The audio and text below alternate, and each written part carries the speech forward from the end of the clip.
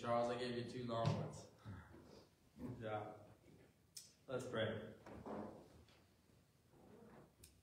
Heavenly Father, send your Spirit out amongst us that we could hear in your word what it is that you would have us hear today, that we can respond to your promises and understand the world around us as according to the way that you have made it. In Jesus' name we pray. Amen. Amen. So the gospel reading that Charles did there makes 2 important claims. There's really 2 important lessons in that, 2 movements within the thing. There are part A and there's part B. And often we will focus on part B and ignore part A. And part A is the idea that the world is going to be shaken. And part B is that people aren't going to know what any of that means while it's happening. Those are the 2 major ideas that Jesus comes forth. And both of these points have reverberated throughout history, through every single generation in the last 2,000 years, again and again without stop.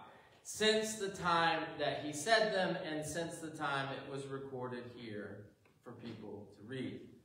In our introduction to the Gospels this month, in our questions series in Sunday school, the first one that we looked at was Mark.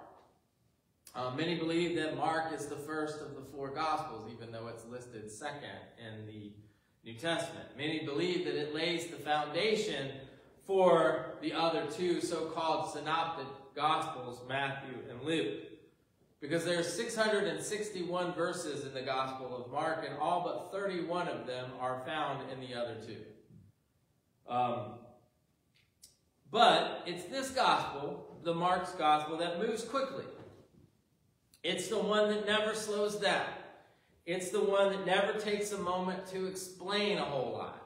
It just goes from event to event. It goes from point to point. It goes from statement to statement. It goes from miracle to miracle. And it goes from riddle to riddle, almost. And here we see Jesus making claims about great changes that will take place. Cataclysmic changes. Apocalyptic changes. And I want to take a moment to talk about the word apocalyptic. Because it means more than what we usually attribute to it. Or possibly less. It's funny, it's like it's either more or it's less. I'm not sure which it is. Because simply it means hidden things. It means the hidden things. Apocalyptic, it comes from the word for covering. Apocalyptic. And A, you put the A in front of it, means without covering. So the thing that was covered and hidden all of a sudden has been revealed, without covered, revealed or uncovered. So it means simply the secret, invisible world that we don't usually get to see. The thing that goes on behind the veil, behind the curtain. It's usually only known or seen by God, but it's coming to be known. It's coming to be seen. It's finally being observed. Now, of course, because of this, the connotation or the association with it is the end of the world. That the future is the uncovered thing, and this is uncovering that future, letting us see it, the cataclysm that comes later. The revealed example that we see in the New Testament books, especially in Revelation, which is where that word comes from. So sometimes we think it's more. It's more than just the hidden things. It's the most important hidden things. It's the things at the end. But it means more than just those things at the end. It means the other unseen, hidden, revealed truths about God's working in the world, especially through Jesus Christ, moment to moment. So it's about many other things than just the end of the world. And sometimes we would like to overlook those lesser things, blinded by that big, huge idea of the future. But I think we do so at our peril. When we look at the end and ignore the now, we need to recognize both. Because Mark, in that way, not just this chapter, but the entire thing is an apocalyptic book. And not just because of this chapter, because of the entire thing. God is busting into history through Jesus Christ. The very idea that God has come as Emmanuel, as Jesus, as the Son of Man, and is setting the captives free, is in itself an apocalyptic moment. If you were blind and now can see, that's an apocalypse. It's an apocalyptic moment for you. If you were a leper who was healed, if you were a paralytic, if you were bleeding and touched the hem of Christ's garment and were healed, if you were on a boat with Jesus and he calmed the storm, if you were and saw multitudes fed just by a few loaves and fishes, if you were walking in the presence of God made flesh, all of that is apocalyptic. The hidden things coming true. The world is changing. The good news is being proclaimed. And it's not a tear down the Roman occupation type of good news, but instead a spiritual one about truth. The truth of God, the power of God that he has, imminent and real, but sometimes invisible and covered. And that invisible, covered power is now being revealed through the person of Jesus Christ. Jesus Christ comes proclaiming change. And this is part A, right? Part A says these buildings, these stones, these beautiful foundational things, they have to be destroyed. It's all coming down. Look at the disciple says, look at these stones. Look at how beautiful they are. And he's like, yeah, they're not going to stand through this. The very pillars of the world society must crumble in order for the change to come. And the challenge for us is preparing ourselves for that reality. And what we know, what we're comfortable with, what we're comfortable in, what we're living in, what we're thriving in, what sometimes even we're struggling in but don't want to change it. Everything that we know is going to be destroyed. How do you deal with the first aspects of change? Because they seem destructive. Change always seems destructive. It's just a part of the way that it works for us, right? The things that we know, the things that we hold dear come crashing down. If you have a mess in your house,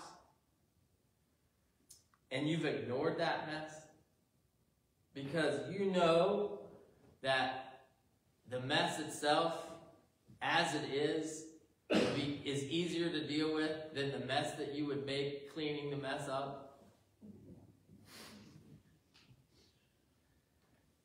Because there's a lot that has to take place before the actual mess gets cleaned up. It has to get more messed up first.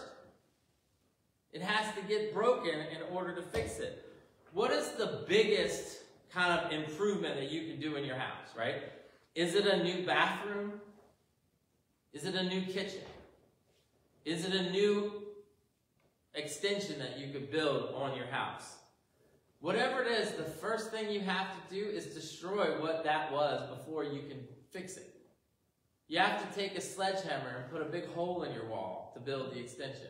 You have to crash down your cabinets in order to put new ones.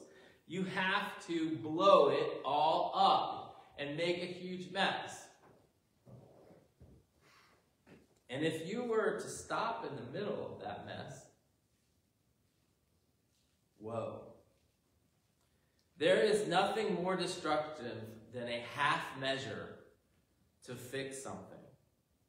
Because it just makes it worse. And a lot of times you start moving down a road and you're like, whoa, this is a mess that I've made. There's no way that I can finish this. This is just horrible. Have you ever seen that happen? Have you ever seen that with anything? That something started, it was on the way to fix an issue, but the starting of it made it worse, and then you abandoned it because it was too hard. Or it got abandoned because it was too hard. That's why it's easier to bear those ills we have than fly to others that we know not of. Because the change, the thought of something in between causes us such pause. The first steps were the most costly, and they just didn't have the staying power to get the job done and to wade through that beginning hardness. I put in the bulletin the idea of pliable from the Pilgrim's Progress, right? He goes with Christian part of the way. He's excited about the journey that they're going on because he's been convinced by Christian that the world, the city of destruction, is behind them and they're moving on to new places. But he gets to the first moment of trouble. And John Bunyan calls it the slough of despond or whatever. They're stuck in the swamp of sadness. And Pliable quits. He's like, I didn't sign up for this. It's too much for me. I was better off in the city of destruction. So he goes back.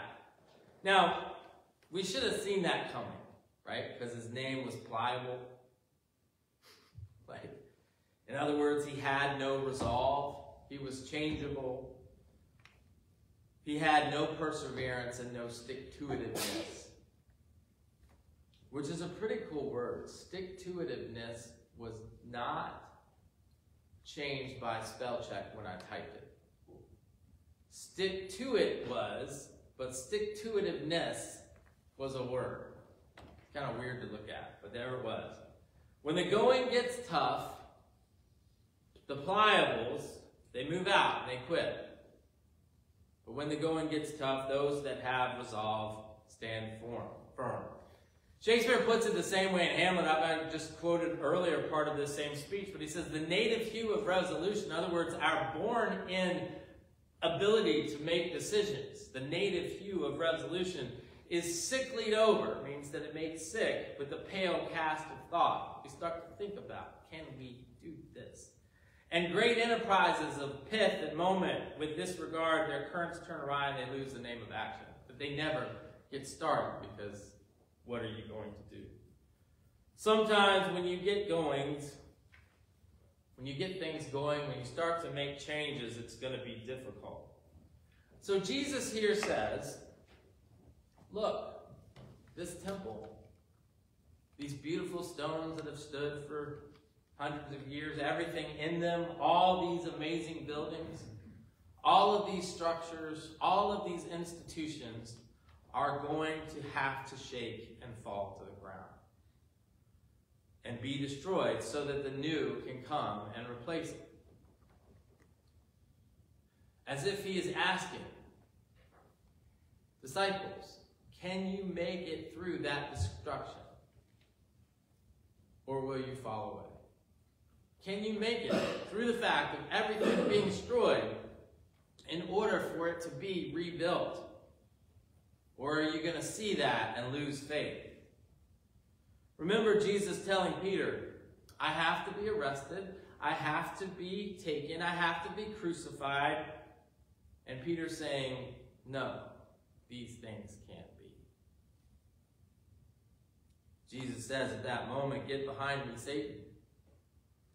And because that's really the satanic voice. It's not the scary voice. It's not that. It's not that.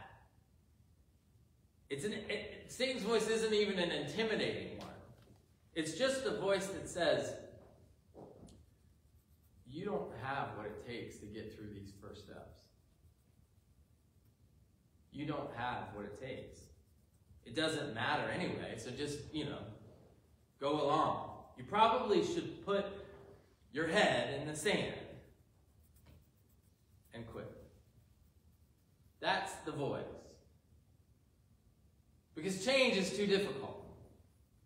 Change is structures and buildings and temples falling down. And you have to get through all of that, and you have to keep on.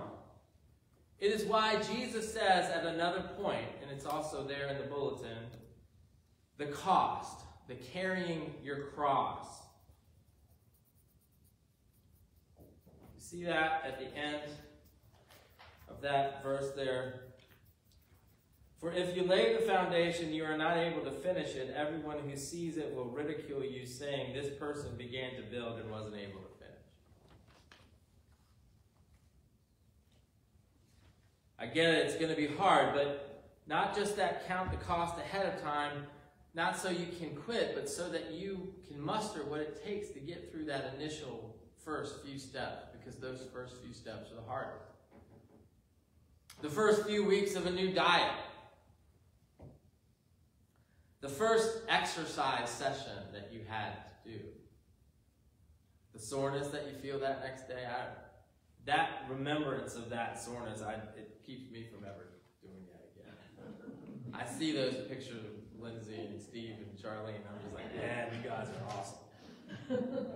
But once you've gotten through that first initial couple steps, it makes the rest of them easier. There is a sense that if you can make it through that initial pain and sustain yourself, then you will have a new habit that will be so much better. At least I've heard that's the case. The temple has to fall in order for a new to take its place. And many are not willing to face that. The Pharisees are certainly not willing to face that. The other leaders are not willing to face that. They have way too much to lose. They don't want to live in that mess, right? They don't believe in the new kitchen enough to see their old kitchen destroyed. It makes them uncomfortable. It makes them worried about where all of this is headed. No, we can't do that. Let's hold on to what we've got and let's stop Jesus and this nonsense. We've had a crazy 2 weeks since this election that's just happened. And there's certainly a push for change, and there's certainly a push to get rid of the corruption that used to be. But the question always is, are we just going to replace corruption with more corruption? Are we going to replace this with that? Are we going to actually stay the course? Or the moment when the economy or something else takes a downturn in order to take an upturn, are we going to punt and just take it over? Do we have the stick-to-itiveness to take the hard line?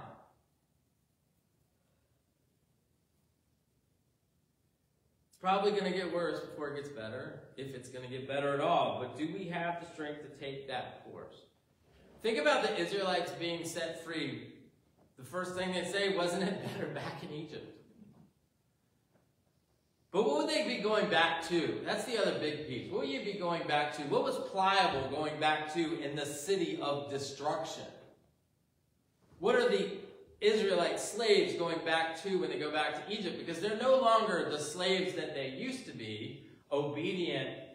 They're the slaves that had rebelled and left, and then they're coming back having rebelled and left. It's probably not the easiest life to go back to. But you see, that's the part A part of this, right? You get moving in one direction and then you turn back, and that's been going on for 2,000 years of Christianity. Get moving in one direction, fear, turn back. One of my favorite quotes in all of Christian history is from G.K. Chesterton when he says that the Christian ideal has not been tried and found wanting. It has been found difficult and never tried. The Christian ideal has not been tried and found wanting. It is that has been found difficult and left untried. So there's a sense that you start going down that road with all of these great Christian principles, and then the world shows up and you're like, whoa, this is different than I thought of, and I'm out. Think about the pilgrims coming to America and saying, we have no king but God. And then within a generation of being here and having to deal with all of those problems, all of those kingly kind of rules start to show up within their own society that they had rejected. There's one thing being a separatist on the edge of the colony, on the edge of the kingdom, and then all of a sudden being in charge of the colony. It's harder to rely on God when you're in charge because of part A. difficulty comes fast. But a lot of people like to jump past part A and focus on part B. Listen to what the disciples say right in this. As Jesus was leaving the temple, one of the disciples said to him, "Look, teacher, what massive stones, what magnificent buildings." Jesus said, "Do you see all those great buildings? Not one stone here is going to be left on another. Everyone is going to be thrown down." That's part A. The world shaking, the beautiful being thrown down part. Part B, though, is all that anyone sees.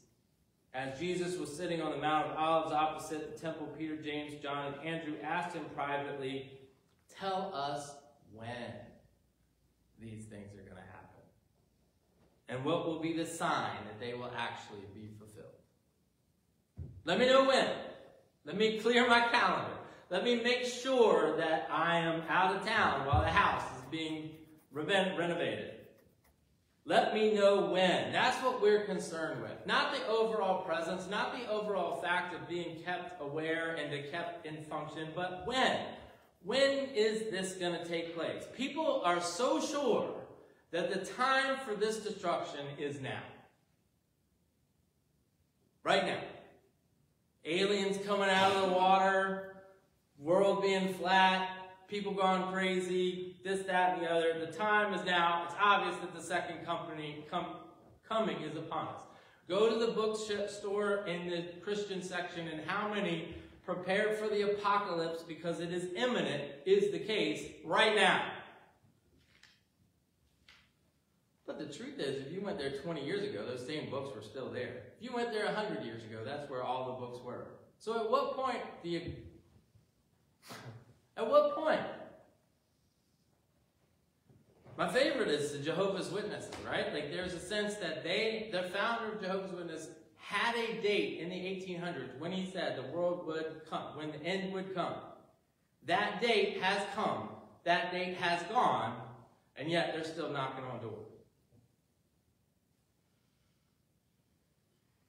And the charlatans are selling those books and making the prophecies and proclaiming the fear, and people follow like sheep because it seems so exciting and they seem so sure, and it always seems like it is right now, right now, right now, buy my book.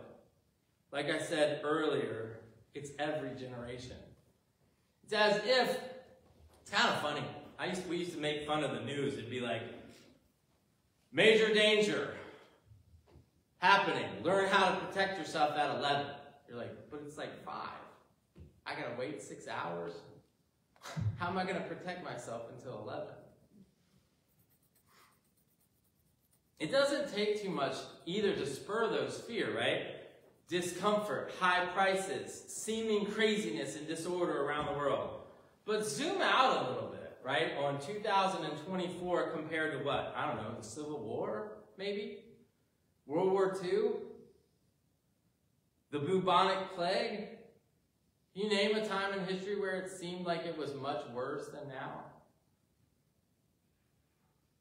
We always want to know when.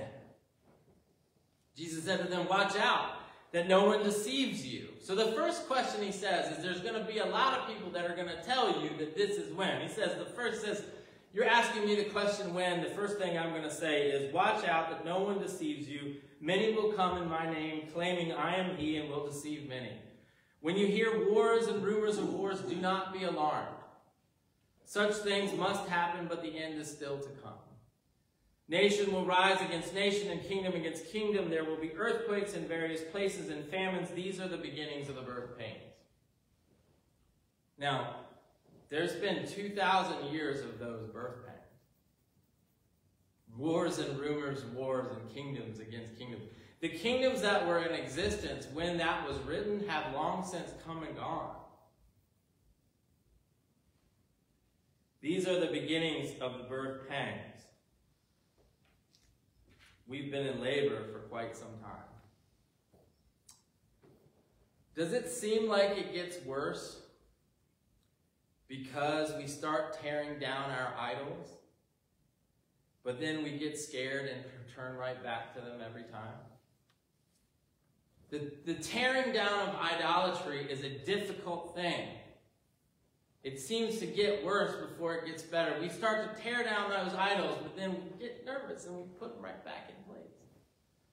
Has this happened again and again throughout history? And is that why it seems like there's this endless cycle where there are these fits and starts, where it almost happens and doesn't, where there are partial measures that go awry, that there is this, we start going down one path and then we switch to the other path, that there are great ventures, but there's not the staying power to make it through, the faith to sustain us through. There are great miracles and inspirations and moments of faith, but they are followed by the mess, and we can't handle it. So head back to our idolatry like a frightened turtle going back into its shell. There are many people today saying that the end times are coming. The big question is, what are they telling you to do when they say that? Is it to have faith and trust in the amazing power of God? Or is it something else? If it is to have faith and trust in the amazing power of God, they're on to something. If it's something else, I wonder. Jesus says both parts. Part A, that the first steps will be the most difficult. And part B, that most people will not interpret any of those events appropriately. Right? Those are the two things going on here. Number one, it's going to be hard. And number two, when it gets hard, there's going to be a bunch of people with information that's not going to be correct. There will be many who claim the truth, but who are completely wrong. Stay vigilant. Know the truth. Do not be deceived, and persevere through what comes. Jesus says to be constantly on edge, be constantly watching out, to understand and be awake and alive and watchful. But listen to what Hannah prays. Charles read this. Listen to what Hannah prays. My heart rejoices in the Lord. In the Lord my horn is lifted high. My mouth boasts over my enemies, for I delight in your deliverance.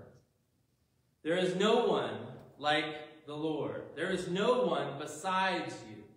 There is no rock like our God. Do not keep talking so proudly or let your mouth speak such arrogance. For the Lord is a God who knows, and by him deeds are weighed. The bows of the warriors are broken, but those who stumble are armed with strength. Those who were full hire themselves out for food, but those who were hungry are hungry no more. She who was barren has borne 7 children, but she who has had many sons pines away. The Lord brings death and makes alive. He brings down to the grave and raises up. The Lord sends poverty and wealth. He humbles and he exalts. He raises the poor from the dust and lifts the needy from the ash heap.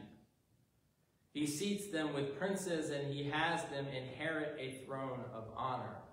For the foundations of the earth are the Lord's. On them he has set the world. He will guard the feet of his faithful servants, but the wicked will be silenced in the place of darkness. It is not by strength that one prevails. Those who oppose the Lord will be broken. The Most High will thunder from heaven. The Lord will judge the ends of the earth. He will give strength to his king and exalt the horn of his anointed. God's in control through all of it. And our response should be faith, not fear. It should be perseverance and steadiness and resolution, not taking one step and turning back. When Jesus tells us to weigh the cost, he's asking us to check our faith. Do we have faith to make it through everything we know being turned upside down? Part A.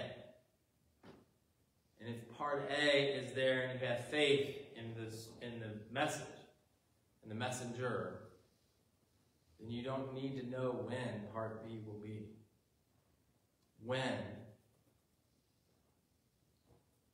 doesn't matter. Hold the course, hold the line, and stay faithful throughout. Let us pray. Heavenly Father, you sent your Son, Jesus Christ, and he speaks the same truth that is found throughout, and that is your sovereign power. Things change, old is destroyed, and the new comes to fill those shoes, all under your watchful design. Help us to hold fast throughout whatever comes, holding on to the faith that it is from you and from your gift. That as the things that we hold so dear are shaken and destroyed, that we know that what's behind them never will be. May that hope, may that faith, may that truth sustain us through whatever comes, knowing that we are secure in the hands of the one who made us all. We pray for those surrounding us in our community. We pray for our nation. We pray for the world.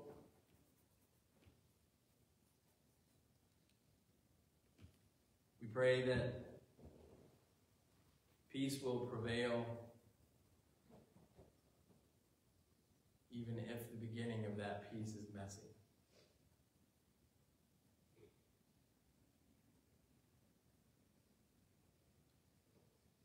We pray for those around us who are sick or injured, who are suffering loss, who have a great need for healing. May they know your presence, know your power, and persevere through whatever comes. We take this moment of silence to include anyone whose name we would like to be a part of this prayer. Shirley Carr.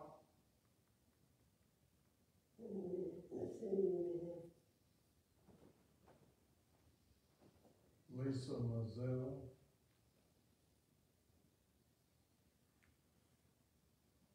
Dad and Mom. Martha.